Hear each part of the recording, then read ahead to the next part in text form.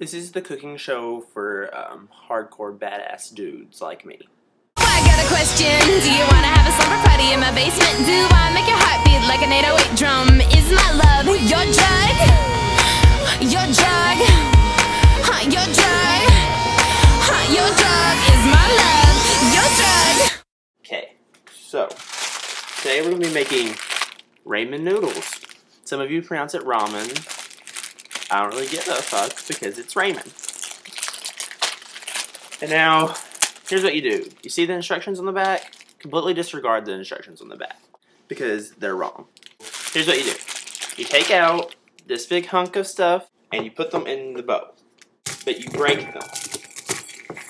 Look, usually I do this in the package, but I didn't feel like it today, so get off my dick. Now that you got your noodles all crunched up in your bowl, you put water over the top of the noodles in the sink. Okay. Now you place the noodles with the water in the microwave oven. Did you see what I did there? In the microwave oven.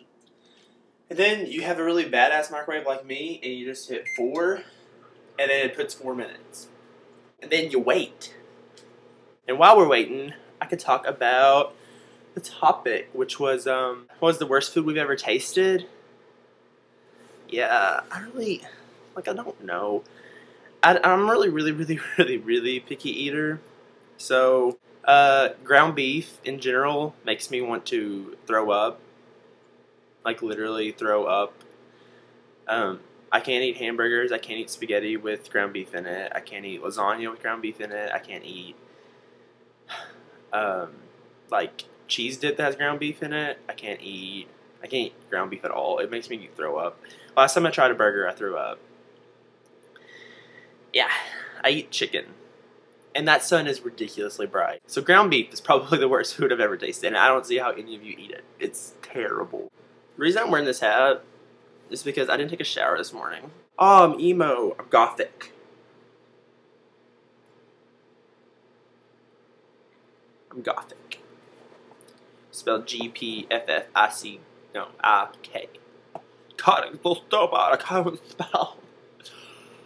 I look like Edward Cullen mixed with Gerard Way and Kurt Cobain right now.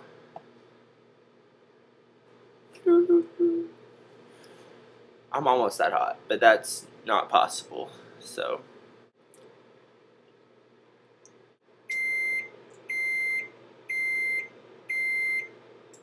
And the excessive beeping of your microwave probably means that it's done cooking. So you take out your bowl, always forget that it's hot, and then put it down like a jackass. Now, this is a tricky part. You gotta drain the water without dumping the noodles. I'm pretty much pro at it right now, so it's ridiculous how good I am at it. Okay. I use the fork and the hope nothing falls out technique.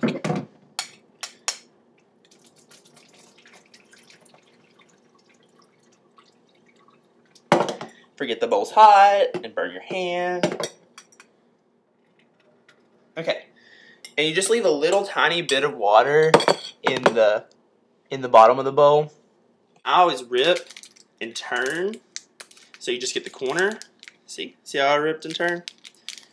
You gotta open it and pop it, and now it'll evenly spread, so you don't have to mix as much. And then you do this little grind thing to make sure everything's coming out. Okay, now take your fork and go to town. And there you go. Ramen noodles. Is my drug. I like your beard.